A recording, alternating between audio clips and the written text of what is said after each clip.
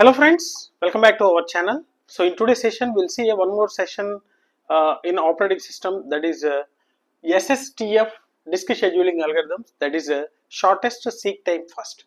So in our previous session we have seen the introduction to disk scheduling algorithms, and in that we have seen what are the key terms we have to concentrate, and then we have seen one disk scheduling algorithm, that is FCFS, which is a first come first serve.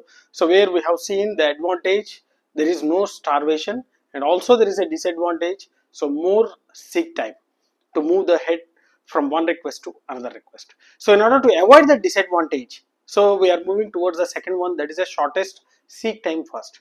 So here we are taking the same example, so disk tracks with 0 to 199, so totally 200 tracks, and the current head position is at 100, and the request queue is also same, 55, 58, 39, 18, 90, 160, 150, 38 and 184. But here, so whatever the order the request is being processed, so we are not following that order, so reordering will be done here. So based upon the current head position, the nearest request will be processed first. So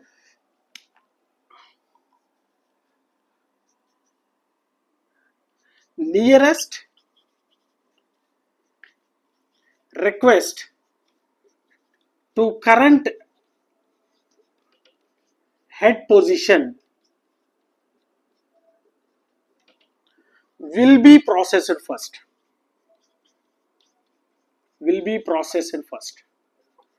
And also, okay, so less seek time, okay, less seek time. And there is a one drawback here in this process, there might be a chance of getting the starvation, okay. So might have a starvation problem. So that means reordering will be done. So the same order, the request will not be processed, okay. Now let us see the same thing, graph, we are representing it in a graph. So x-axis we are taking the request, so total 10 requests including the current head position, so we are considering that as a first request, okay. And the y-axis, that's the track numbers. So let us see how it can be implemented. So first the current position is at 100, so R1 is at 100. Now instead of getting 55, because 55 is the first request, okay, so the head position will not be moved towards the 55. So first it will check, so the request which is close to the 100, okay, it doesn't follow the order, but it will follow the nearest track to the current head position. So now it is at 100. What is the request which is near to 100? So it is 90. So the second request will be 90. Second request will be 90. And now the third request will be closer to 90. Which one is a closer to 90? So I think it's 90 minus 160 or 90 minus 150, it is around 60, and 90 minus 58, it is around 32. So 58 will be processed first, okay. So hope you understood. The nearest track to the current head position, is at 90. So which is the nearest track? So here it is a 150, so the difference is 60 positions. And if you consider the second request 58, the difference is around 32. So this will be the nearest to 90. So the next will be 58. So R3, the request 3, the head position will be moving towards the 98. And 58, now the nearest position to 58. What is the nearest position to 58? So nearest position to 58 is 55. So request 4 is at 55. 55. Now what is the nearest position to 55? So 55, it will be 39 itself, right? So next one is a 39. Request 5 is a 39. So next 38. Obviously the next request will be 38 itself. 38. So next request, that means which is close to 38. So which one is the closest to 38? 38, it is at 18, right? So it moves to 18. Now from 18, what is the next request? Obviously 150. Okay, only 3 requests are there, 160, 150 and 184. The nearest request is at 150. So the R80 will be at 150. Right? Next one 160. Next one is 184. Now you can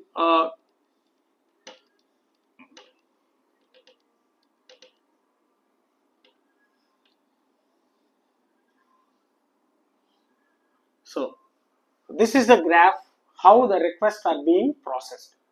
So only one thing. So here in this case, from the current head position, the next request will be processed which is closer to the current head position.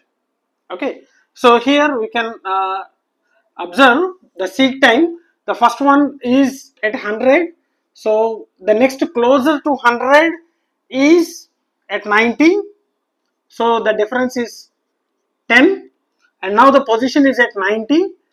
The next request is at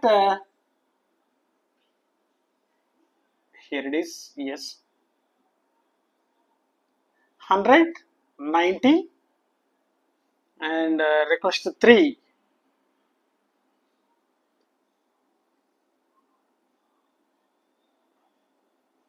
Just wait, 100 and it's 90 and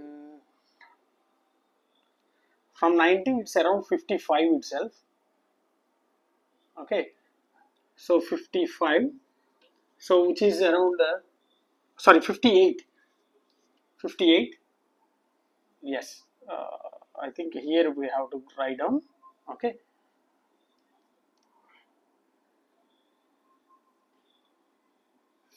this one, not this one, this is a 58. Okay, yes, imagine. Okay, 58, that is a 32, the difference is 32, and from 58 what is the nearest position, which is a 55, so which is around only 3 difference. From 55 the next one is 39, so which is around 16, and from 39 38, which is only 1, and from 38 it is 18, which is a 20, and from 18 1 2 3 4 5 6 18 it moves to 150, so which is around 132. From 150 it moves to 160, which is only 10. From 160 it moves to 184, which is 24. 1 2 3 4 5 6 7 8 9, yes. So this is the seek time. This is the seek time. Now you can see what is the seek time is equal to 10 plus 32 plus 3 plus 16 plus 1 plus 20 plus 132 plus 10 plus 24. So which is around 4 plus 2 6, 6 plus 1 7, 7 plus 6 13, 13 plus 3 16, 18. So 8, 1 plus 2 3, 4, 7, 9, 10, 13, 14, 4, 1. 1 plus 1 it's 2, so it is around 248. So if you process the same kind of request in FCFS in our previous session, you can see the seek time is almost more than 400, but here you can see it is only 248. So automatically the seek time has been reduced, so the movement of read write head is already reduced. Okay, so don't forget, I mean don't bother about the graph, so you can observe the movement of read write heads. Okay, the movement of read write heads will be less when compared to the first come first. Okay, and see here one problem is a starvation. We are saying the I mean this process may have the starvation problem.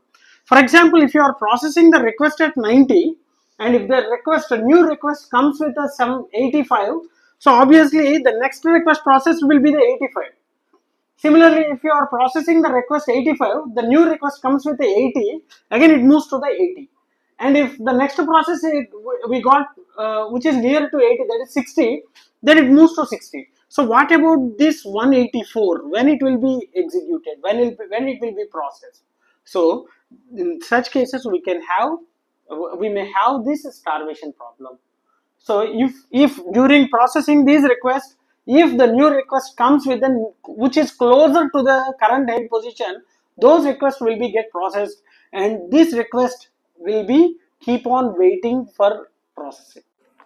So this is a problem in this shortest seek time first. But so where we are just following the nearest head position to process the request, the seek time will be very less when compared to the first come first serve approach.